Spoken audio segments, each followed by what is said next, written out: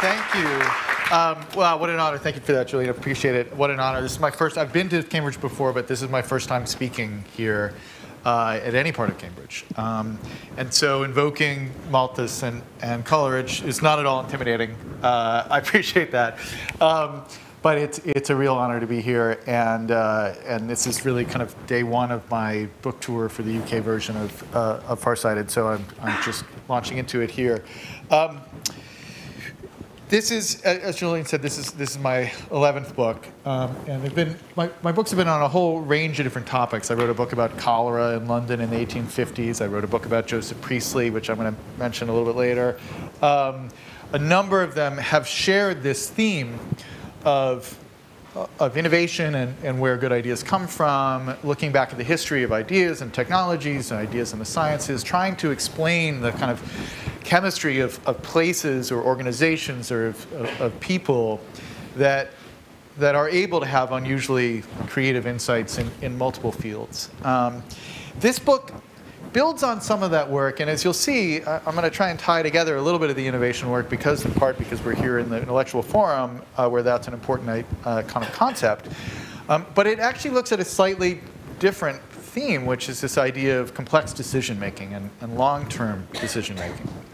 And I thought it would be interesting to just tell you first how I got involved in this project, and then walk through some of the arguments and some of the strategies that the book talks about, and then we can open it up for questions.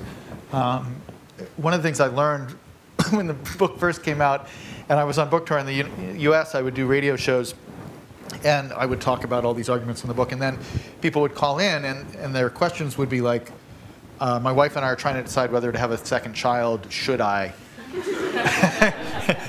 And I realized that I was becoming like an advice columnist or something, which I didn't realize I was going to be. So if you have questions like that, you might refrain from doing it because I'm not sure if I can give you helpful answers. But this book actually has roots that date back almost 9 years. This book has the longest incubation period of any of my books, which is maybe appropriate for a book about long-term thinking. I had just finished writing this book, Where Good Ideas Come From.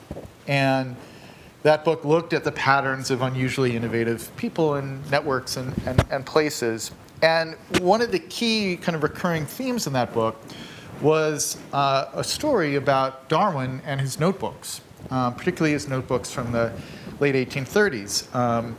And those notebooks are a fascinating kind of case study in a mind stumbling its way towards maybe the most important scientific idea of the 19th century. And it's interesting, it was interesting in the context of Where Good Ideas Come From, because Darwin kind of told the story of his discovery of the theory of natural selection as a kind of flash of insight or a light bulb moment when suddenly it became clear to him the theory of natural selection, inspired, interestingly, by reading Malthus. So it's known as the Malthusian Epiphany. But when you go back and look at his notebooks, it turns out that he actually was working on the idea in a recognizable way for 6 or 7 months before he actually has this alleged epiphany. And he continues to kind of toy with it for another 6 months before he really has a fully kind of drawn out theory. And so in that book, I was trying to show that light bulb moments are actually kind of overrated. And what normally happens in big ideas is we have something I call a slow hunch, where it's a much slower, more evolutionary process. So I'd spent a lot of time with Darwin's journals from this period in the 1830s. By the way, they are, I believe, in the archives here in Cambridge. So it's another reason to talk about this. But I knew from that research that there was a very somewhat amusing, sweet, slightly nerdy section of those notebooks. We're in the middle of trying to wrestle with this mammoth idea that's going to change the world in a very real sense in multiple ways. He pauses and has this 2-page spread in his journal in between all these scientific ruminations, where he creates basically what we would now consider a pros and cons list, debating not the nature of human and global biological evolution, but rather the question of whether he should get married. And he really creates a pros and cons list. He creates one side, I'm sure you can't read this, but one side says marry and the other side says not marry. And he goes through a list of kind of attributes of things that he likes about both and doesn't like about both options. And he's at this stage where he's trying to decide whether he should marry Emma Wedgwood, who he ends up marrying, who was his first cousin, we should point out. Someone remarked to me when I was talking about this that it was interesting on this list, on the side of not marry, he does not include the line, "she's my cousin," which presumably would have today been a bit more of a concern. So the list has aged a little bit. It's a little dated in some ways, and it's quite funny. I'll just read, the whole thing is reproduced in the book, or I suppose you could go to the library here and find it, but I'll just read you a couple of them. On the side of not marry, he has freedom to go where one liked, choice of society and little of it. My favorite one, conversation of clever men in clubs. That's what he's afraid he's going to give up if he gets married. On the side of marry, there's some that maybe are somewhat predictable. Children, he says, in quotes, if it please God, which is interesting because, of course, he became agnostic.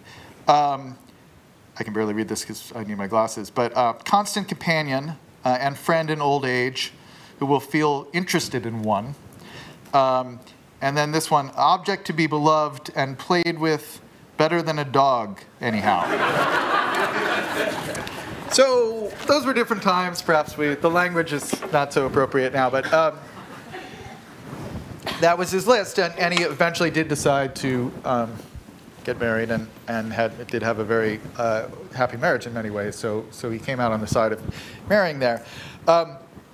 But what I found so striking about this is that the pros and cons list is, for most of us, like the one technique that we learn for making important decisions in our lives, right? Like I remember my dad teaching me how to do it on a yellow legal pad when I was 10 or something. You write up your list and you figure out which one is longer, and then that's how you make your decision.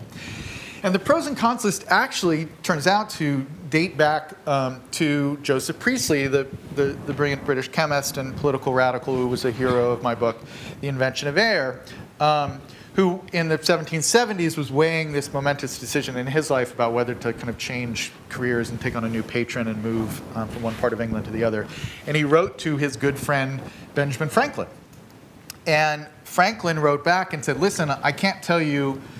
Priestley had written for advice on this decision. What should I do, Ben? And Franklin wrote back and said, listen, I can't tell you what to do, but I can tell you this method I have. And he basically describes creating a pros and cons list. Franklin calls it moral algebra, or prudential algebra. He has these two names for it. And so what I found so striking in thinking about this is, here's the one technique that most of us have learned in our lives for making complex choices, and it really fundamentally hasn't changed in more than 200 years. In fact, if you look at Franklin's advice to Priestley, he actually has a couple of techniques involving weighting the different values that you're deciding around. Some are more important than others, and so he has a technique for kind of suggesting that this one is more important than others, which is not normally included in a normal pros and cons list. So in a sense, the technique has actually gone backwards. It's less nuanced than it was in the 1770s when Franklin was talking to Priestley about it. And so it occurred to me that surely there were other tools out there that should be in wider circulation. And at that point, there had been, when I was first thinking about this in 2011, 2012, there had been a number of books about how we decide. There was actually a book called How We Decide. There was Blink by Malcolm Gladwell. Shortly after this, there was Thinking Fast and Slow with its discussion of the System 1 brain and the System 2 brain. But almost all those books had really been focused on the System 1 brain, the instinctive decision, the gut decisions we make in an instant, and the ways in which we can do that with some success and with some surprising efficacy, and also the ways in which those kinds of gut decisions sometimes fail us. And it occurred to me, as fascinating as that research was, and how much I enjoyed reading those books, that the decisions that we ultimately look back on as the ones that really define our personal lives, our professional lives, our civic lives, are not decisions that should be made in an instant, are not decisions that should just be System 1 choices. They're decisions that require time and deliberation and consultation with other people and collaborative networks to help us make these decisions.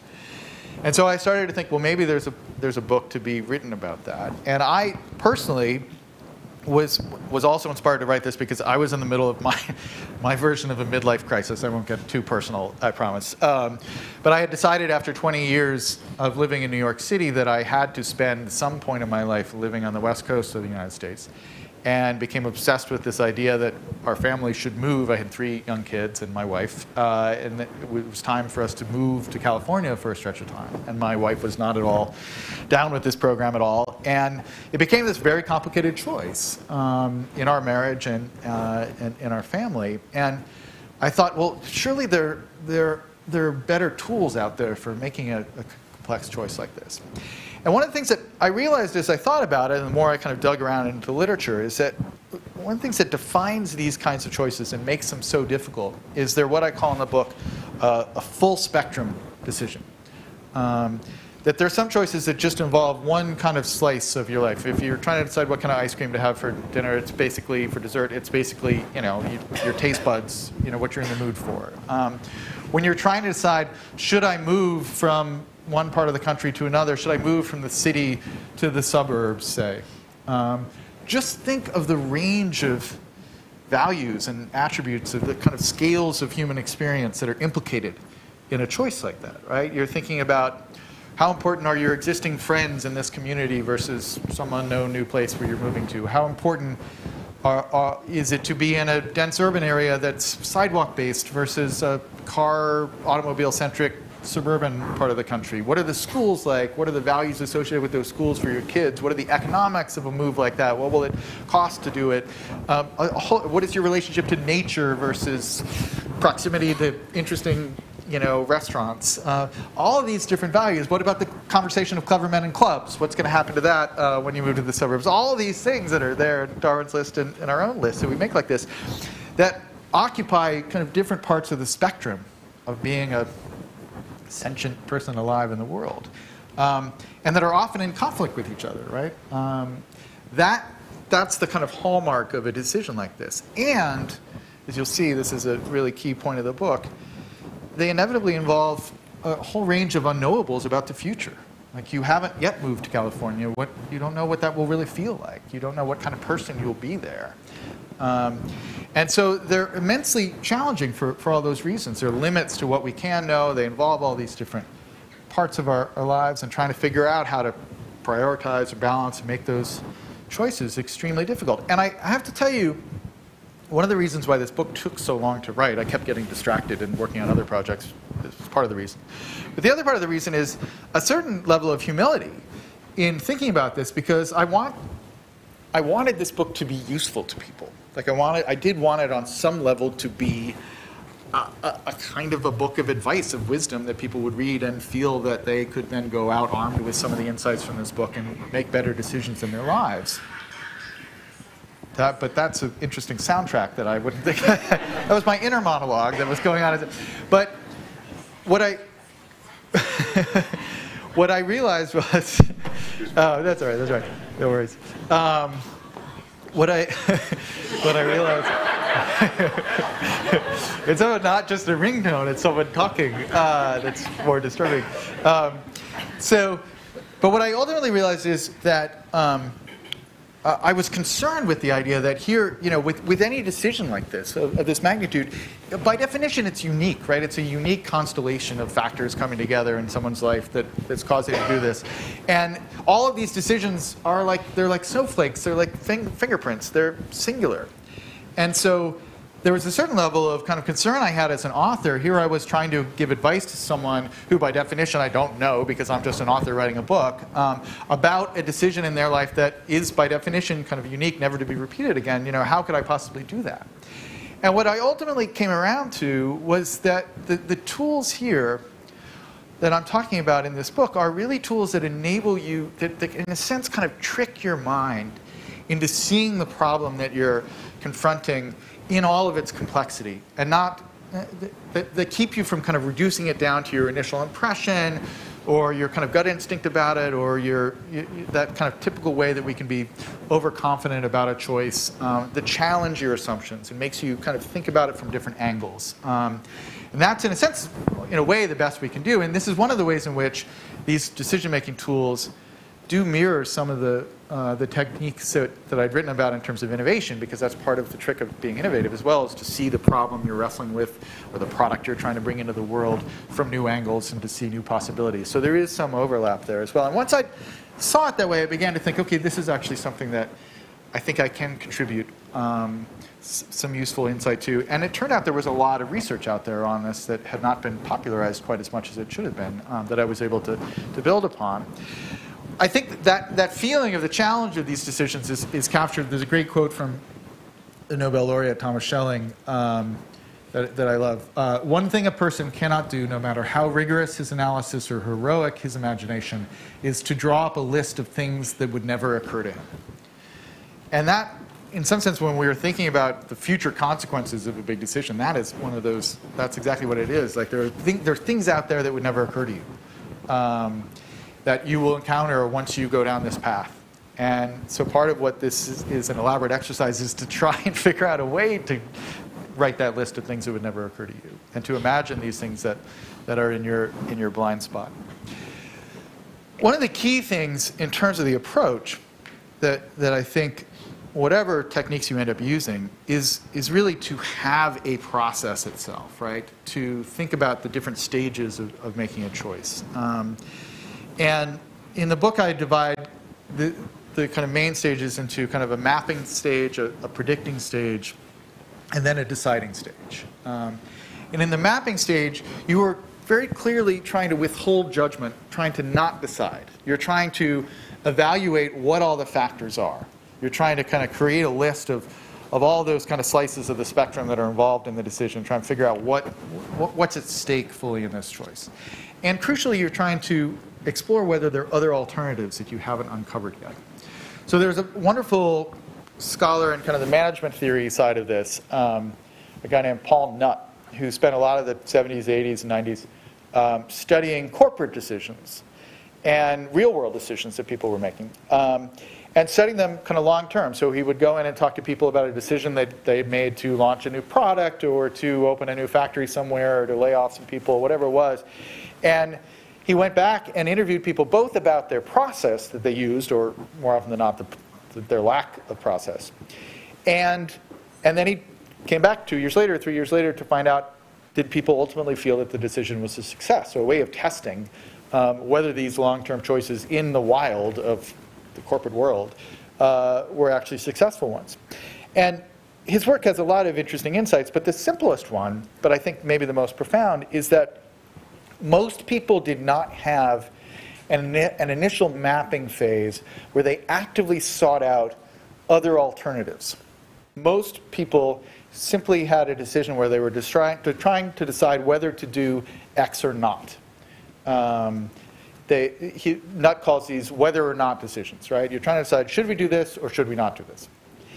And when people limited their frame of reference to that one choice, that kind of up or down vote on a whether or not decision, those people were more likely than not unhappy with the outcome at the end of the process 2 or 3 years later. But there was a subset of folks, about 20%, 25%, who actively did kind of carve out time at the beginning of the process to explore other alternatives. And maybe it wasn't just, should we do this plan or not? It was maybe there's a plan B, and maybe there's a plan C, and maybe there's a plan D out there. And folks who had spent time in that mapping phase, that sometimes called divergence phase, where you're trying to just come up with lots of different ideas, those folks, even if they ended up going with their original choice, those folks ended up being much more happy in the long run with the decisions that they'd made, precisely because they'd taken that time to kind of multiply, diversify their options. That describes it as switching from a whether or not decision to a which one decision. And there's a great example of that in here. This is an abandoned railroad line, an industrial railroad line on the west side of Manhattan. Some of you, I'm sure, can figure out what this is. That for many years, for about 50 years, served the west side of Manhattan when there was a working industrial harbor along the Hudson, and so people would unload their cargo onto these freight trains and ship it up 30 blocks to the kind of commercial center of Midtown. And gradually, over the 50s and 60s, the working harbor along the Hudson moved elsewhere to Brooklyn and other places, and all those docks kind of closed down. And so by 1981, this was basically obsolete. In 1981, the last train went down this track carrying 1 box of frozen turkeys. I don't know why they just decided that 1 box was necessary to make that trip, but that was his last journey. And then for 20 years, it just sat there as an eyesore, rusting away, covered with graffiti. Every now and then, kind of kids would go up there and drink beer. But basically, it was blocked off from the public, and it darkened the streets. The people had to walk underneath it, and it had 0 function. And so for 20 years, the only question that was asked about this place was a classic whether or not question, which is, should we tear it down or not? Should we just leave it there to rust away, or should we get rid of it because it's useless? But then, in the early 2000s, another possibility emerged thanks to people who were not officially part of the decision-making process at all. They were not part of the city government. They were not part of the company that owned the rail lines. They were people who lived in the neighborhood that the tracks went through in Chelsea. They were an artist and a photographer and a writer. And they got the idea, and based in part on some pictures that people had taken of this kind of strange, wild landscape that had been reclaimed by nature in the middle of bustling Manhattan, that this should become a park. And they said this is a whole new vista on the city. It kind of snakes its way through all these blocks. You're up above the traffic. You get little glimpses of the river. This would be a really fascinating park. And so they petitioned people. They built up a lot of interest in it. And by about 7 or 8 years ago, it launched as the Highline Park. And it's now, I think, widely considered one of the most successful and acclaimed urban parks, new urban parks, in the last 20 years. It's so successful, in fact, that it's much more crowded than this now. And it's now increasingly being lined with glass, super fancy luxury condos. And so it's kind of had a creative, destructive success from the innovation of turning it into a park. But it was a great idea. And crucially, it happened because people outside the decision-making process had a different angle, had a different way of looking at it, and they were willing to kind of contemplate this other option.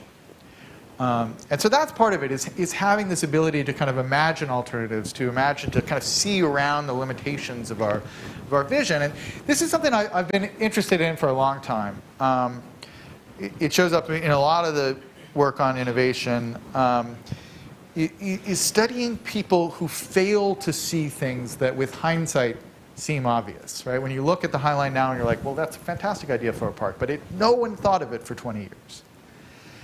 And there are many cases in the history of innovation where you have situations like that, where things the brilliant people working on problems, trying to come up with great ideas and solutions, fail to see something that now we look at and we say, why couldn't you see that? And I think it's important to kind of study those cases. We tend to tell the history of new ideas and the history of decisions. We tend to talk about them in terms of the successes, right? We tend to talk about the great triumphs. We don't spend enough time talking about the near misses, or the places where people were strangely blind to something that should have, from our perspective, been obvious to them. And so I've written about this a lot because I think by studying those cases, we can learn a lot about the blind spots that we might have on our own perspective with whatever problem we're wrestling with. And one of those stories, it's actually not in Farsighted, but I thought it would be interesting to share here. It was actually in the book I wrote, How We Got to Now, which was also a TV series, is a story about a French inventor in the 1850s who was a guy named Edward Leon Scott de Martinville. And in the 1850s, he invented a device in the first one of its kind in history, for recording audio. He called it the phonograph, the self-writing of sound. And it was he got a patent for it in 1851. It was this extraordinary device. It would take in sound waves from the upper left-hand corner into this vessel that was kind of wrapped in a parchment, and the parchment would vibrate and pass on those sound waves through its vibrations down to a little thin pig's bristle. And the bristle would vibrate, and it would then write the shape of the sound wave onto this rotating disc. And then you could unfurl this piece of paper and see the sound wave encoded there. He called that a phonogram, like a telegram. And no one had ever kind of recorded audio before. Now, if you know anything about the history of audio technology, you probably are thinking now, wait a second, Thomas Edison invented the phonograph in the 1870s, how is it that this guy was 25 years ahead? When you're 25 years ahead of Thomas Edison, that's pretty impressive.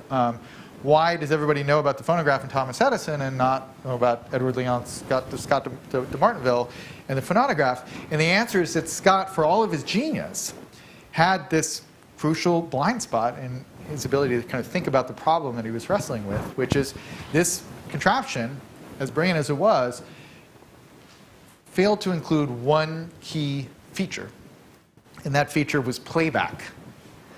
There was no way to listen to the audio that you had recorded. This turns out to be a very highly sought after feature in consumer electronic audio devices that people buy. People really like to hear the audio that's been recorded, not just look at it. And so basically this never really took off, and when Edison figured out this problem of playback, he became the success we remember. And what I find so fascinating about this is that it wasn't as if Scott was trying to solve this problem of playback. It was so thoroughly in his blind spot that he failed to even think of it as something he should strive towards. Which raises the question of what the hell was he thinking, right? Why would anybody just want to have scribbles of sound waves? And the answer to that is that he was obsessed with stenography and dictation. And he thought that if you could record somebody speaking, you would create this little scribble of the sound waves of their voice. And he'd seen how people who'd learned how to take shorthand could scribble on a page in real time as someone was speaking. If you understood the language of shorthand, you could look at that and turn that back into words and sentences in your head. He thought that that process could be automated, and that basically people would learn to read the language of sound waves, and eventually, once they'd seen them, they would be able to translate those little scribbles, just as they had done with alphabets before that, into words and sentences and comprehensible language. And if you think about it, that was a pretty good idea. It was a pretty good bet. No one had ever tried it before. It seemed logical. Unfortunately, that is not a property of the human brain. Humans cannot, to this day, they cannot do this. And we now, of course, can scan these things into a computer. And in fact, a couple of years ago, people found these recordings in the Paris archives, and they scanned them into a computer and played them back. And what they heard initially, they thought they heard the sound of a little girl singing, but they realized they were playing it back at twice the recorded speed. And that it was actually, once they slowed it down, it was Scott from the grave singing Au clair de la lune. 150 years later, he finally got playback for his device. It was too late for him. Those sounds are online somewhere if you search. They're fascinating. They're very haunting. They're the first recorded human voice in history, 25 years before anything else like it. But here's why I wanted to bring this up. I often think about why this idea that seems so obvious to us was in Scott's blind spot, in a sense. And I think the key thing here is that he was working alone, and that he was working within the constraints of a single metaphor, a single way of looking at the problem. So he had this metaphor of stenography, and he was thinking about automating dictation. But if he'd been working on the problem with someone with a different set of skills, or a different set of passions, or even hobbies, he might have actually been able to see around that blind spot. I always think if he'd been working with a musician, that the musician would have said at a certain point, I like what you've done, Edward, it's very impressive, but wouldn't it be great if I could record my violin or something and we could then hear it later, right? And he might have then gone off and figured out how to create wax cylinders and created the phonograph and beat Thomas Edison to the punch by 20 years. And this is where we get to one of the most kind of important and kind of recurring themes of both the innovation literature and of Farsighted, which is the importance of diversity in making complex decisions and coming up with new ideas. This is one of the most kind of robust findings in the social sciences and kind of psychology over the last 20 or 30 years, that diverse groups, whether you measure that diversity in terms of gender diversity, ethnic diversity, economic diversity, diversity of intellectual background, diversity of age, generational diversity, wherever you expand the diversity of a group, that group will make, on whole, smarter, more original decisions, come up with more original ideas, see around each other's blind spots, contribute new metaphors, new frameworks, new ways of thinking about a problem. And to me, this is a really crucial point. This is a really crucial political point right now. even when we celebrate diversity in the parts of our culture or political conversation where we celebrate diversity, we often describe it in terms of, in a sense, language that has kind of been carried over from the civil rights movement in the United States, at least, which is that we want to have more diverse leaders, for instance, in our political bodies, where we want to have more diversity at the top of our corporations or in our universities, because we want to be in a more tolerant society. We want to have equality of opportunity. We want different groups to be represented and have their interests represented or have a seat at the table, all of which is incredibly important and true and values that we should continue championing. But we should also make this other additional point, which is that we want to have that diversity because those groups will be collectively smarter. They will come up with more original decisions. They will be better at governing. They will be better at steering the ship of state or the companies that they run. And that, to me, is, I mean, you know, in the US right now, the new Congress that just got voted in, trying to stay optimistic here, is the most diverse in the history of the United States Congress, both in terms of women, other ethnic groups, but also generational.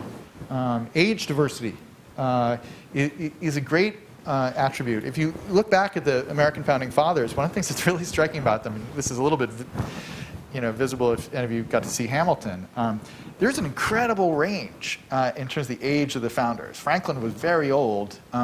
Hamilton was like 21, right? So you have these people collaborating on this great project with 2 or 3 generations kind of separating them almost. You've got kind of people who could be grandfathers or almost great-grandfathers working with people who could be their great-grandchildren on this project. And I think that's no accident. I think the creativity of that culture had partially to do with the range of ages involved in the decisions. And that's one of the reasons why, I mean, I'm playing to the home team here, but that's part of the mission here at the Intellectual Forum, is to create environments where people with different values, different perspectives, different forms of expertise, where you have so much intellectual firepower at a place like Cambridge, do you have enough spaces where those different kinds of intelligence can come together and share ideas and challenge each other and provoke each other in ways. Creating spaces that do that, I think, is something that is wonderful to see in an academic context, and I think it's wonderful to see a little bit of hope in that direction in a political context in the States.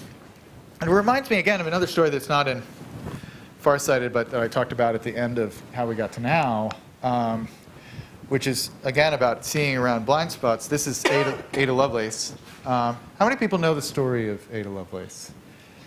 That's interesting. Not quite as many as I would think. So this, increasingly, I think she will be more widely recognized for what she did. So Ada Lovelace is widely considered to be the first software programmer of all time, despite the fact that she was born around 1805 or something like that, well before we think of the age of computers.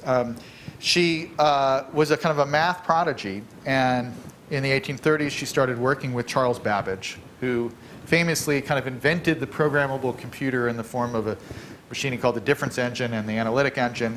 In the 1830s, one of the great kind of conceptual leaps, he tried to invent basically a digital computer in the middle of the steam age, which made it basically impossible to work as an actual functioning product. But he did come up with a lot of the basic ideas that then had to be separately invented 100 years later about how you would program such a thing, the idea of a CPU, which he called the mill, the idea of RAM, and some permanent storage. All of those concepts are there in these technologies that he invented.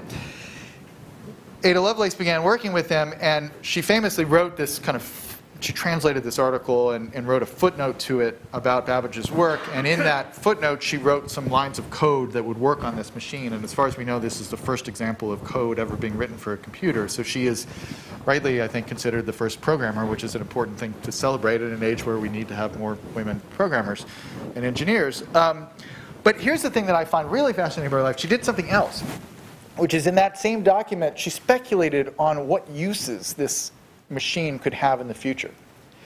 And she made this very extraordinarily kind of ahead of its time statement about how everybody who's thinking about this contraption, including Babbage himself, is largely seeing it as a contraption for crunching numbers, that it's just a very complicated calculator that can do complicated numerical processing.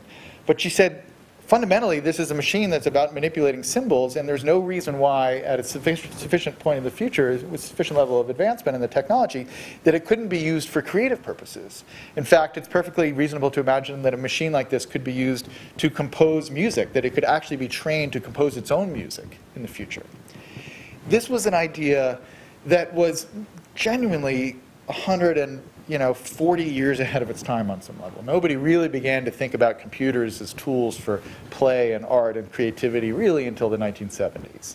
Little pockets in the 1960s. And she was able to make that leap. Even Babbage himself didn't really make that leap. And the question is why? And I think the reason is that she herself is an example of the importance of kind of diverse perspectives colliding, in her case, in a single mind, because her background was so unique, because not only was she a math prodigy, but she was also the daughter of Lord Byron. Her father was the great, kind of rogue rock star romantic poet of the age, who had left her mother and run off also with his cousin, I believe. So that was apparently rampant in that period. And it became this incredible kind of incest scandal, in society. And Ada's mother was so horrified by this that she wanted to basically expel any of this lurid romantic poetry sensibility that her daughter might have carried over from her father. And so she made her study math, which of course was incredibly unusual during that period. And so Ada herself was the product of the collision between two radically different worlds, right? The world of art and poetry and rebellion, and the world of math and numbers and calculations.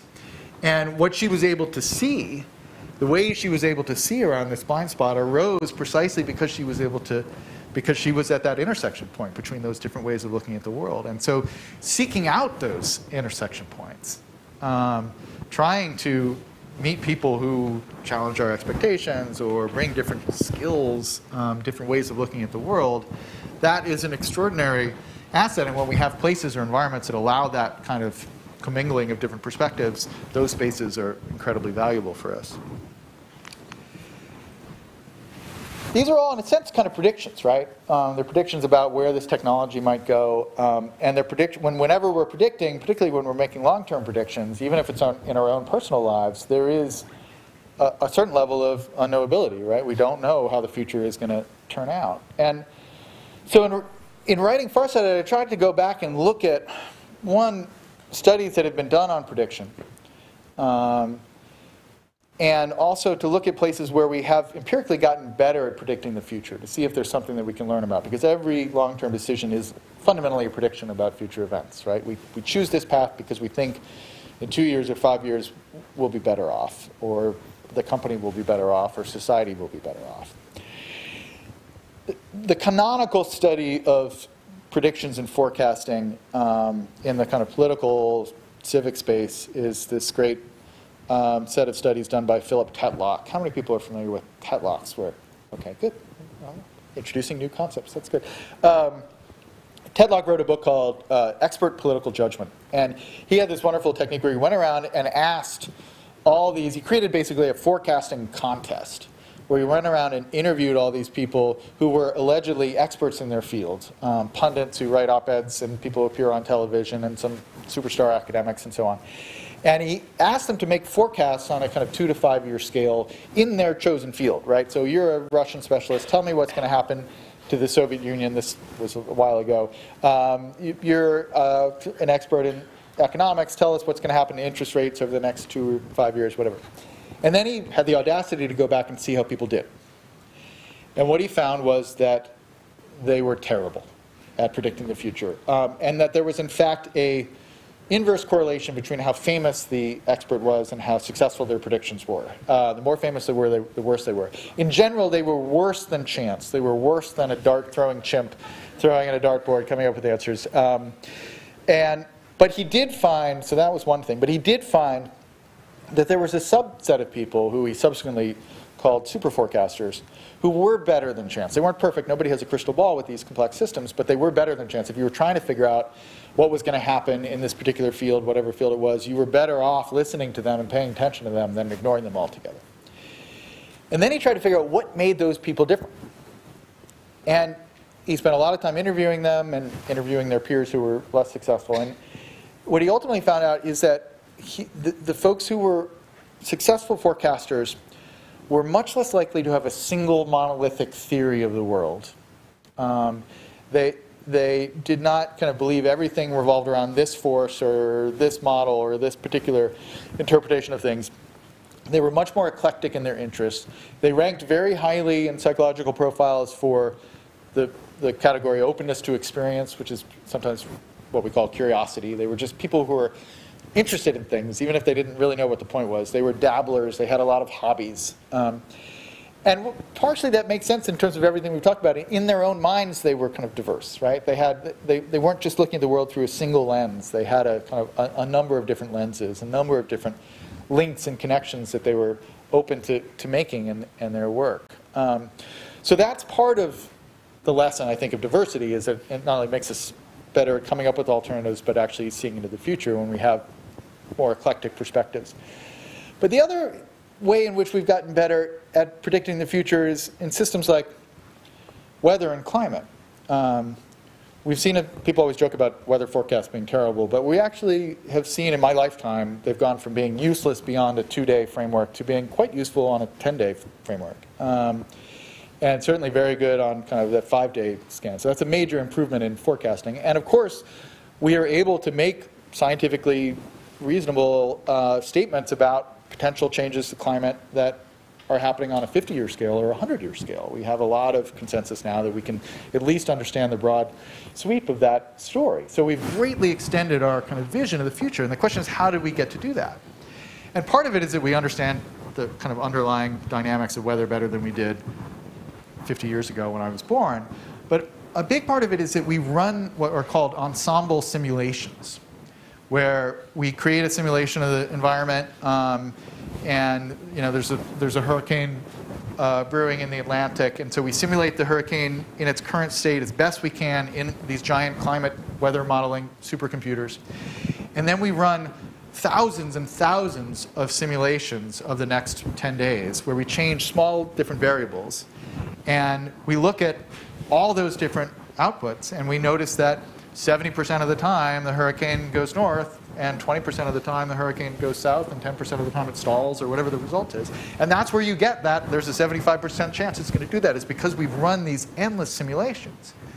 And that has, over time, given us the ability to predict big storm systems and their direction. We're not perfect at it, but we're way better than we were just a while ago. And it's that process of kind of running simulations again and again and again and again that help us to understand what is otherwise a very difficult thing to predict, a large, complex system like a hurricane. So I started thinking from that, well, what is the equivalent of those kinds of simulations in our own lives, right? There is not right now kind of computer software where we can say, okay, let's simulate the move to California. Let's run it 1,000 times where we stay and 1,000 times where we go and see what the results are. Unfortunately, that some future version of The Sims may allow us to do this, but right now we can't do that. And one thing I think that we have, and this is something I spent a bunch of the time in the book talking about, is that to me this is one of the ways in which great storytelling and narratives and novels are such an extraordinary tool for people in improving their decision making, because that's what, in a sense, part of what the role of something like the novel is to simulate a life that we enter into. We experience the consciousness of another person. We watch them making a challenging decision. In the hands of a talented novelist, we see all the different factors coming into the decision. We see that full spectrum mapping of a choice. The book in Farsighted, I spent a lot of time talking about the decisions that are at the heart of Middlemarch, George Eliot's masterpiece, which is maybe the best book, I think, in the canon of kind of analyzing a complicated choice on all those different scales of experience. And so, yes, we can't run parallel simulations of our own lives, but we can kind of venture into these fictional lives and watch people making choices and train ourselves to be more perceptive to all those different factors that might influence a choice. And so the fictional world, in a sense, is a little bit like those ensemble simulations of weather forecasting. But it turns out, actually, we have an innate version of this that we do all the time, that we do at just kind of faster scales. in the early days of brain imaging, when the first technologies arose, PET and fMRI, that enabled us to see actual activity in the brain more or less in real time, where we could see different shifts in blood flow and kind of energy consumption in different parts of the brain as people were doing tasks that they've been told to execute while in these brain scanners.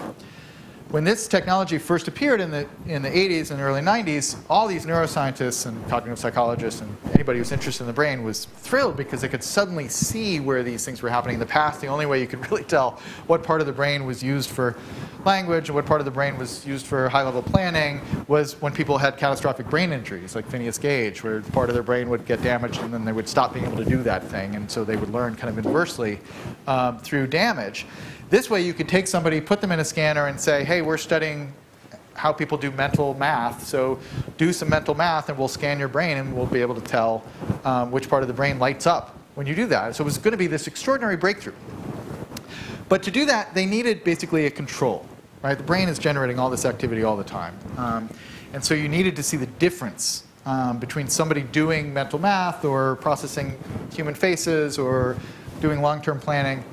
You need to have something to compare it to so that you could actually make sense of the image. And so what they would do in these early studies is they would put people into the scanner and they would say, okay, now, for the next minute while we scan you, we want you to do mental math, mental arithmetic. And then they would do a second pass where they would say, just sit there and don't do anything. And what they found, and this is part of this imaging, is that when they went back and looked at the control study where they were asked to do nothing, their brains were more active than they had been when they were instructed to do a specific task. And they were more active in the evolutionarily modern parts of the brain. So it seemed when you put people, stuck their heads in a machine and asked them to do nothing, they were using a remarkable amount of energy, and they were lighting up the brains that made us the most distinctly human parts of our brain. And what they eventually realized, what was happening, is that people were daydreaming. They were mind-wandering. And this is one of those great discoveries where you really needed to see everybody daydreams, everybody mind-wanders, but we didn't realize until we had these machines how, in a sense, computationally intensive, how energy-intensive mind-wandering and daydreaming is, and how human-centric this activity is. And as they probed more deeply into this phenomenon, they would start to kind of interview people about what they were really doing when they were daydreaming. And what they realized was that they were spending a disproportionate amount of that time building simulated models of the future. And that there was a far, kind of dominant, there was way more thought about near future activities than there was about the present or the past. So people were constantly, you put them in a state where they were mind-wandering and their brain would just naturally switch into this mode where it would go, okay, so next week I have that big meeting with my boss, and maybe if I ask him for the raise, and maybe I could probably put that down payment on that place, and wonder what would happen there. And people were just building these scenarios in their heads and imagining future events. And the argument has developed over the last 20 or so years. There's now a whole kind of model of human intelligence, sometimes called Homo prospectus, which argues that this may be, if not certainly one of the key defining traits of human intelligence. We don't think that animals are able to think forward, have much of a sense of the future at all. They certainly can't make plans beyond a very short amount of time. And so the idea that we are able to build these rapid-fire simulations of future events turns out, we think, to be crucial to our intelligence and our ability to, in part, to innovate, right? We have to be able to imagine a future where this new thing we're trying to invent might exist and how it might be used. If you don't have a concept of the future, you can't do that.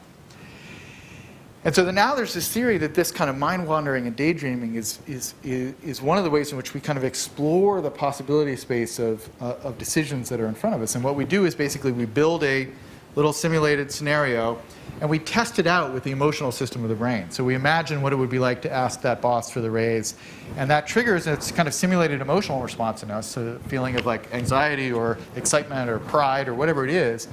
And based on that feedback, we then go back and modify the scenario and test another one. And we do that again and again and again. And it's one of these things that, like so many properties of being our particular species, the things we do best we don't think are hard because it's part of our kind of biological heritage. It's something that our brains do naturally. So to me, that is an important lesson in terms of our own practical kind of life, right? That do we spend enough time in that state? In a way, I think some of the arguments we have about technology today have it backwards, and we talk about technology and screen culture and smartphones and all that being taking away our attention or causing us to be too distracted or cutting into our focus. But in fact, what happens when you're with a screen or you're checking Twitter or you're playing Fortnite is you're intensely focused, actually. You're looking at that thing, it's taking up your consciousness. And what we need more of is, in a sense, the opposite of that is to be unfocused, to allow our minds to wander, to walk around, go for a long walk, or sit in the shower, or do whatever it is to let your mind kind of drift into these places.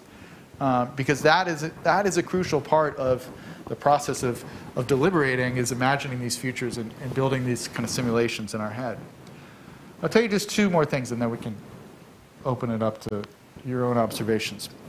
That process of storytelling or building simulations of the future is something we also do as part of a deliberative process as well, right? There's a whole genre, sometimes called scenario planning, that's often used in the corporate world, but also used in environmental studies, environmental planning, and urban planning, and so on, where people sit there and start to go through this exercise of thinking, okay, what might happen over the next 10 years or 50 years?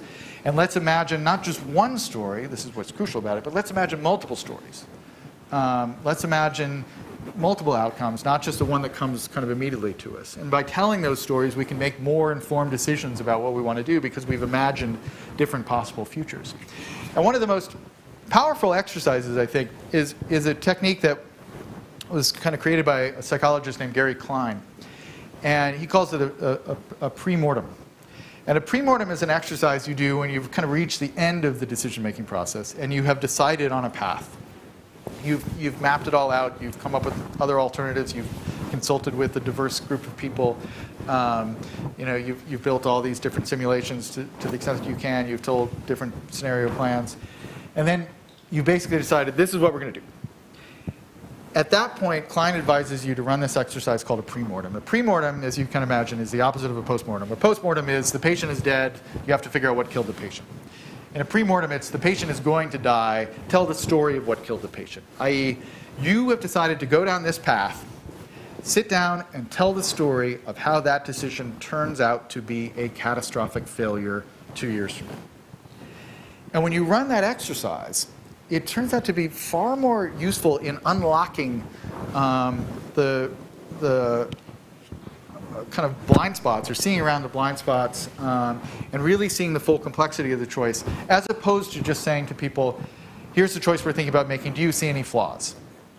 When you say it that way, people are like, no, it's great, we're fantastic, we've all agreed this is what we want to do. When you force them to tell the story of how this thing fails, then they see new problems that they hadn't necessarily seen. So it's a very useful exercise. And in the book, I spent a lot of time talking about the decision process that went into the ultimately successful raid on bin Laden's lair, seen here in Pakistan, which was a 9-month process. And as so often happens with these kinds of things, the raid itself is what you end up celebrating, is what everybody says, well, it was a great victory, they got it right. But the decision process is what really made it possible. And that was something that was run inside the Obama administration back in those days, where they deliberately went through a lot of the techniques that I talk about in the book, where they were challenging. They had an opening divergent stage where they tried to come up with lots of different explanations. They then tried to come up with lots of different alternate ways that they could get access to the compound, and ways that they could ultimately attack it once they decided that it was in fact bin Laden in there, or that they thought it was likely it was bin Laden. And so they used all these exercises. They challenged their assumptions. And one of the things they did at the end, once they had decided that they were going to do this moonlit helicopter raid without telling the Pakistanis, going in through their airspace, they ran a pre-mortem basically saying, how could this go wrong? And one of the things that they came up with was the Pakistanis might be so offended that we executed this raid without telling them, that they might kick us out of their airspace and land routes altogether, and those were the primary conduits that the US military was using to get supplies to the troops in Afghanistan. And so because they had run that pre-mortem, they actually, 2 months before they executed the raid, they opened up quietly, without explaining why they were doing it, a second route into Afghanistan that bypassed Pakistan altogether. That's how far ahead they were thinking. And it was precisely because they didn't go with their gut. They didn't just decide, yeah, this is the way to go, and shoot first and ask questions later, right? They spent the 9 months working the problem, thinking about the possibilities, and crucially thinking about how they might have gotten it wrong, or how it might fail despite their best intentions. And those are the kinds of exercises that I think we want to celebrate and champion and look for in the people who represent us and who lead us, right? I mean, you never hear a presidential debate where somebody asks a question, how do you go about making a decision? What's your process? Maybe that's the most important question, right? That we want to know, will they make good choices when they're in office? But we don't think about that because we don't think about decision making as a skill, as a practice that one can develop and enhance. And that leads me just to my kind of final point, which is that I have grown increasingly convinced writing this book, and in talking about it, that decision-making should be a required class for every high school student, every 15, 16, 17-year-old student should take a class in how to make better decisions in your life. Like this is, I have a good education despite the fact that I was a semiotics major. I went to some good schools, but no one ever sat me down and said, okay, we're going to spend a semester or a year talking about how to make good decisions in your professional life, in your personal life, in your civic life, as a voter, as a member of a jury, as a member of a community or a city, or someone who's thinking about whether they get married or not. Like we don't teach this. The only place really where it's taught is occasionally it's in kind of philosophy and in business schools.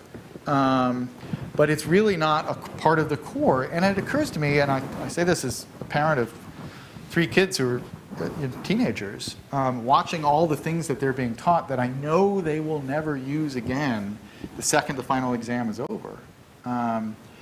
That a class like this, How to Make Good Decisions, would be a class that every single person would find useful on some level. No matter what you do with your life, whether you have a profession or not, you will want to be able to make complex decisions more artfully, more effectively. If you can improve the odds on that, that will be useful. And I don't mean to think about it in a purely utilitarian or vocational kind of sense.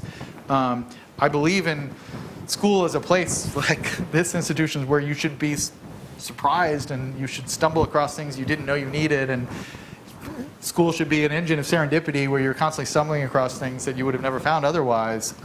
But think about what would be in this class, right? You would learn about neuroscience and the default network of the brain. You would read Middlemarch, you'd read the utilitarian philosophers, you would study military history, you'd study cognitive psychology and group psychology. You would have a whole range of different disciplines. It would be itself a kind of intellectual kind of feast of diverse perspectives.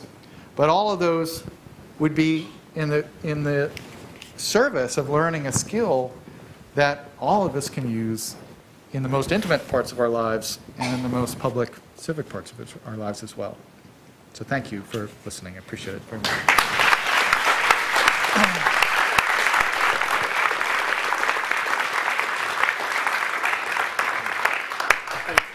That was really fascinating. Thank you very much. We do have time for a reasonable range of questions. If I can remind you to wait until the microphone gets you. We have the first one over here. If there's a second one, we can get the microphone out to you. If not, you can. And there's one over there as well. Do you see any utility in the idea of lateral thinking? Edward de Bono's not a binary decision, yes or no, but interjection of the the possible. Absolutely, and that was a big. That's exactly the zone where the innovation kind of theory and the decision-making theory overlap, and there are a lot of great exercises for introducing that idea of kind of, okay, you've got your goal, your object here, but it's important to actually swerve away from that on some level if you're going to be really creative or you're going to open yourself up to new possibilities. De Bono did extraordinary work with that. My favorite example of a technique for this is in the creative space. Brian Eno, the great musician and producer, has a technique that he uses with very successful bands when he's producing their albums. So, he produced obviously Bowie and U2 and Coldplay and all these artists. And so you have these artists who have, particularly bands that have spent a lot of time together, and they've gotten kind of stuck in a certain way of playing together. And part of his job as a producer is to get them to move in these unusual lateral directions and not just focus on their normal way of playing, so that they'll be more creative and come up with a new sound that will be interesting. And so what he does at the beginning of a session, which I love, when he's sitting down to record a new album with these people, is that he makes them all switch their instruments. And so he goes in to like meet with U2, and he's like, okay, you know, The Edge, you're playing drums, and Bono, you're playing keyboards over there, whatever. And he has everybody play, and they do a couple of days of sessions in the studio where they're playing each other's instruments. And what he says about it is that they sound terrible on some level. There's definitely a decrease in the actual, you know, musical quality of the sound that they make as a band, but through that process, inevitably, they make some new sound that they wouldn't have stumbled across in their normal configuration, where The Edge is playing guitar and Bono is singing or whatever it is. And then they go back to their regular instruments and they say, okay, how do we get to that sound actually playing the instruments we know how to play? And that exercise, I mean, I think that's a great exercise. Just think about what's the equivalent of that in your own world. Like, what is the equivalent of playing other people's instruments or trying on other roles that you're demonstrably worse at, but that by entering into that other perspective or trying your hand at that, you end up learning something about what you're really trying to do. It's another reason why a constant recurring theme through all the people that I've profiled in the years about innovative thinking is one recurring quality they have is they have a lot of hobbies. I mean, think about Darwin and all of his different hobbies, right? That in a sense, hobbies are a way of diversifying your interests and influence without actually even talking to other people, right? When you have a lot of different interests, you've got your main focus, but you have all these lateral kind of obsessions, and you know, you spend your day doing your day job, but then you go home and you're an amateur musician, and there's something about the song you're working on that triggers an idea about the way you can structure this thing you're working on at home. That's, I think, a great kind of technique for being more creative and having those kind of lateral insights. Can I just make another quick Yeah, point, sure. please? Very quickly. Yeah, very quickly. Yeah. Sorry. De Bono said with problem solving that there are three main problems. You either run out of information or you face an obstacle. In both cases, you know what you're dealing with. If the answer is going down the tube, but the answer is a little side turning, you miss it. And they're increasingly our answers that we don't realise that the answer is there. Right. That's great. If we go over there, yeah. Just wanted to ask you a little bit about decision making by groups. Yeah. So in the corporate or business field, you might think people would make decisions and be very interested about the best outcome. My personal experience is that groups tend to make decisions that preserve the social order and reinforce the hierarchy. Yeah. Could you explain what's going on there, and how might I undermine that? Yeah. Well, it's true. On the one hand, you have two kind of competing forces. When you have too much homogeneity in the group, you quickly get pulled into the orbit of groupthink, where everybody just consolidates around the initial consensus, whatever it's perceived to be, and there just is this seemingly almost like tidal psychological pressure to kind of gravitate towards that, can figure out what that is, and everybody just is like, yes, yes, yes, I agree to that, right? Diversity breaks that up, right? It's one of the reasons why it's a powerful force when you have different perspectives, whatever. By the way, I shouldn't undersell this. Diversity also creates tension and conflict, right? It doesn't make it sometimes. Homogeneous groups are more fun oftentimes because everybody's like, yes, we figured it out, this is great. They just don't generate particularly good results. The other problem is there is this attraction to the whoever is the leader in the room, right? The people just are trying to figure out what the boss thinks, and then the room gravitates to what the imagined kind of perception of what the boss is. And so there are a couple of techniques that people have used for group decision making that are interesting. There's a lot that's been written about the Bay of Pigs controversy in decision making in the United States and kind of political history, and which is a kind of catastrophic decision, followed by the Cuban Missile Crisis, where arguably, although it got way too close, the decision process was better, and that Kennedy had adjusted the internal decision-making process because of failures he'd seen in the Bay of Pigs thing. And one of the things was he removed himself from a lot of the discussions in the latter, in the missile crisis, because it felt like the room was just gravitating towards whatever he thought, and so there wasn't room for debate because of that. But the other technique that Kahneman and Tversky talk about a little bit is group decisions where the group is actually, the group decision making is done through separate interviews. So you actually assemble a really interesting eclectic group of people to help you make the decision, but you don't put them in the same room together.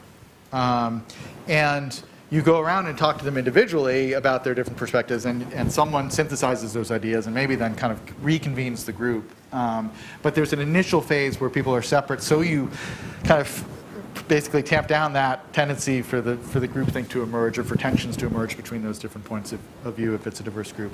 And the other technique that's like that is when there's a group that is convened physically in a room,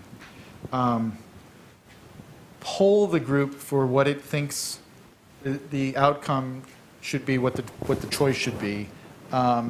Before you start the discussion, ask them to write down privately what they think the decision should be before they start talking.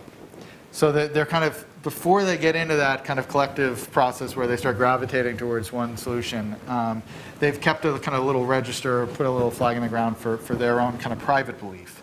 And that just keeps it alive a little bit more, and keeps those kind of counterbalancing points of view alive, and keeps the groupthink at bay a little bit. So those are some of the techniques. And there are many more in the book. So we'll take a question over here. I then have one online, and then we'll go over there and then at the back, and that may take us to time, we'll see. But yeah, I was quite taken with your idea of the compulsory decision-making class at, I guess, high school level. I don't know. Had you thought about incentives for that? I can think of, on the pupil side, you could incentivize them with the offer of an early vote. But on the educational system side, is there a way of, getting that into that system? I mean, in terms of why you would why people would be inclined to sign up for the class, is that what you're saying? Yeah. Yeah, exactly. But why would they you have to have a class offered in the first place, I think, in most educational systems. Yeah, I mean, to me, it just seems, particularly, in a way, this replaces an old class that we used to have in the United States. I don't know what it's like here, but it used to be much more common to have a civics class. And to me, this actually is a version of a civics class that would train you for the kinds of choices you would have to make as a member of a society, but that would also be useful for all other things too, right? You would be like, well, I plan to go into business for myself, or I plan to become a scientist, and I'm going to have to make choices, or I just want to make good life choices in my life. So to me, the appeal of it and the utility of it, compared to, just telling somebody they have to take chemistry, even though they have no interest in that, is self-evident. I feel like people would be kind of drawn to that because there is something useful about it, but it's not like, shop where you learn how to fix a car or something like that, where the utility of it is very kind of limited and vocational. It's a skill that's broader than that. I'm trying to work on, it's one of the projects that I've got going now, is to think about what a syllabus would look like for a class like that. So I've got a couple of things in the work that I'm working on, and if you're interested, I'm sure I'll put something up about it at Twitter, Stephen B. Johnson, if you're interested in following it. So, having said Twitter, there's a question we got from Twitter, and if you want to send us anything, we'll happily pass it on to everybody, so do follow at Intel Forum. The question is from Tyler Shaw's, who's been following. What are your thoughts on artificial intelligence and how it could influence our decision-making in the future? Will computers ever help us decide whether to have a second? So, I'm glad Tyler brought that up. So, I wrote, if people are interested, I wrote a long piece for the New York Times Magazine in November, in large part about that default network idea and the importance of mind wandering and kind of our running predictive scenarios about the future. One of the things that I raised in that piece is there are certain kinds of problems, certain kinds of situations that machine learning algorithms are getting already kind of scarily good at predicting the future with. And it's not all problems. There's a whole set of important problems that, for various reasons in terms of the architecture of the problem, machine learning is useless at. But there are some interesting cases. So, for instance, one of the ones that is the most disturbing, I think, to people that I wrote about in the piece is there is a group at the University of Chicago in consultation with the Chicago Police Department that is building a machine learning algorithm that is looking through this vast repository of data that's generated by the Chicago Police Department in order to predict potential problem cops. Not criminals, but cops who might, eventually have an issue with being over-aggressive and policing or shooting someone or whatever, based on all this data and past data of problem cops that ended up having a real-world problem, an actual problem, looking for signs in that data. And apparently, the early data that they're seeing, and the Chicago PD seems to be on board with this, is that the algorithm is already better than human supervisors at noticing these people before. They've been running a kind of parallel simulation of it and seeing, I predict this guy will be a problem, and then sure enough, 6 months later, he ends up having a problem at work. So if people saw a Minority Report or read the Philip K. Dick, I believe, short story or novel, I can't remember which it is, there's this idea of pre-crime in that book, which is like that there are these future artificial intelligence agents that are so smart they can predict crime before it happens. And in this future, largely dystopian society, people are arrested for crimes they're about to commit before they even happen because the future has been. And that's in a sense where we're getting to. Now, what the Chicago PD is doing is interesting. They're obviously not arresting cops for crimes they haven't committed, but what they are is suggesting that those cops might need some more support or need some counseling to help them potentially, that they've seen something in the data that suggests they might have issues. Would you like to have this extra support? And they're actually using machine intelligence to bring another extra human being into the equation there in an interesting way. Regardless, this is coming. However you feel, if that makes you completely freaked out or if that makes you feel like, well, maybe we could harness that kind of predictive capability for good, this is what is headed our way. And we are going to see more and more decisions like that that are at least augmented by machine learning and AI. And what that's going to create is another axis on the diversity grid or spectrum, or what do you want to call it, where it's not just having different kinds of people, different kinds of backgrounds, different genders, different ages, but also machine versus human intelligence. Like we'll assemble a group and be working on a complex problem. We'll be like, well, there aren't any bots in here. There's no machine learning in here, and there are certain things that machine learning is way better at probability than humans are. Humans are terrible. Tversky used to say that humans basically have 3 settings for probability. One is it's going to happen. 2, it's not going to happen, and then 3 is maybe.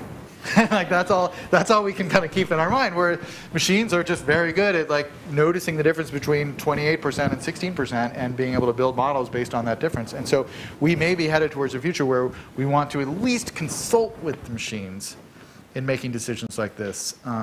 We certainly don't want to just hand over the reins to them, but that consultation may become increasingly important.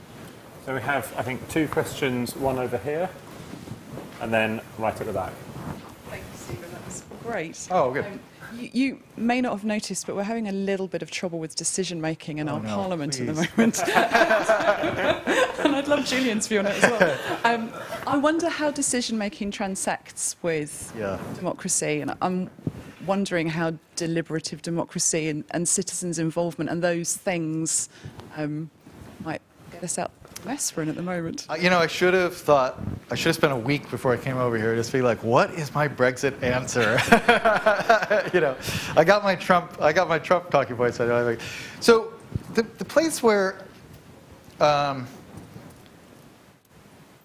think encouragingly, the place where deliberative democracy is working, probably better than it ever has, certainly in my lifetime, I think, is on a local level. That there are a lot of great things happening right now, and in part enhanced by technology, by things that we didn't have access to 10 years ago or 20 years ago, smartphones and crowdfunding and crowdsourcing and Wikipedia-like models and things like that, Kickstarter-like models. There are a lot of great things happening on the level of let's come together to make decisions about our local community, our knowable community of our town or our neighborhood. A lot of it happening in Europe, a lot of great things happening over here, probably more than in the States, I would say, although we have some of that in Brooklyn that's been pretty interesting. And so I look at that and I say, okay, when people have a kind of a granular sense of the stakes that are involved, and it's like, it's my park potentially down the street that might get built, or this old eyesore might get torn down, or my tax dollars might get create funding for this thing that I know will be built and I'll see it get built. Like, that is really working. And there's a lot to be done in that direction. There's a lot of different things to explore, but there's a lot of great experiments happening there. So that makes me encouraged. There's a big question. I mean, this is a larger point. There's a big question mark over the last 2 or 3 years with both Trump and Brexit, which is that, and I don't know enough about Brexit to say whether this is legitimate or not, but I know enough about the Trump phenomenon to say there is a legitimate chance that Trump is a weird one-off, and that it was a very strange confluence of events that came together, and he got way too close to the presidency anyway, of course, and that speaks to some of the significant failings in the Republican Party and so on. But that actually, if you didn't have that very distinct cocktail of reality television, self-fundable billionaire, all the problems with Hillary, the media going in, Clinton fatigue, all these different things came together, he would have never gotten close to it, and he still lost.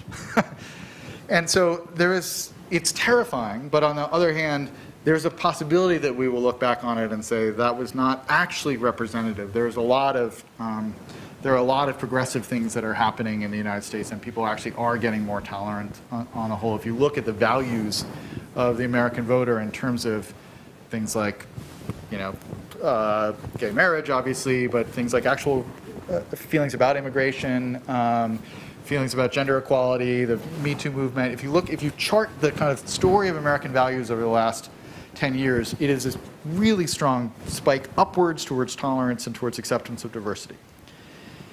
We haven't focused on this because this nightmarish thing is actually happening officially in terms of our titular leader. But that process is still happening. That wave that started with kind of gay marriage through Obama, that is still there. It didn't go away. And so I think the jury is still out on how much of a kind of a long-term phenomenon is happening in terms of Trump. In terms of Brexit, again, I don't have the answer, but to me, it also comes down to the question, a little bit of the education question, that if we're teaching people that you want to go out into life and want to connect and want to reach across borders, and you will be a bigger, smarter, wider person, not whiter in the weight gain kind of way, although if you savor the cuisines of Europe, you might become wider, but you will have a more kind of nuanced and richer experience of life by diversifying your influences and your connections, not by building walls. That if that is something that we teach as part of this civics decision-making class when you're 15 or 16, we might not have things like Brexit. Anyway, that's my best shot at it. We are basically out of time, but I think we can squeeze in this one last question, because I did promise it. It can only be one word long. The answer can only be one word as well. That I can do. So we talked about pre-mortem as the last step, that once we've decided that we look at the absolute worst case. My question is, do we look at the best case? And if we do, will that make us biased towards that decision? Yeah, so I kind of skipped over. There is a kind of a third phase of actually making the decision where you've got all these alternatives. What you may have noticed is I didn't actually talk about the point at which you've identified these 4 things as potential paths. How do you choose which one to go? And so in the book I talk about that. There are a bunch of kind of cool techniques for that in a sense are like the pros and cons list, but that are much more nuanced, right? The problem with the pros and cons list is it really only works for one person who's got their values that they're kind of listing down. And it only works for a whether or not decision, basically. It's really hard. It doesn't scale to a decision where there are 4 different rival alternatives. And so I didn't want to it's a little bit nerdy, and I didn't want to dive into it here, but in the book there's a technique called a value model or a linear value model, where basically you, like in a pros and cons list, you write down a list of values that are important to you, and then you give each of those values a weight for how important it is to you. Like having children is more important than clever conversation of men in clubs, presumably. Maybe not for all of you. And then you basically, for all the alternatives you're looking at, you give each one of them a score for each of those values. And then you basically multiply the weight times the score, and the one with the highest number kind of is the winner. It's a kind of an algorithmic way of looking at a decision. And it's not necessarily, there are definitely some choices in life. I wouldn't recommend deciding to marry based on this. Like, honey, I developed this spreadsheet here that shows that you're my mate over these 3 other rivals. That doesn't work very well, I should promise you. But in terms of complex choices, it's a really good way to just kind of see it, to visualize it, because they are so multivariable. It's hard to kind of keep track of all those different things. And as a kind of sketch of basically what the options are and what how they map onto your values, it's a good way to kind of get to that decision. And then, yeah, when you're telling the story of the best case scenario, yes, that does tend to kind of bias you towards that solution, but that's why you want to tell multiple scenarios. You don't want to just tell that one. You want to think about how it could fail or how it could get weird, like how it could surprise you in some way as well. All right. Stuart, thank you very much for a really fascinating...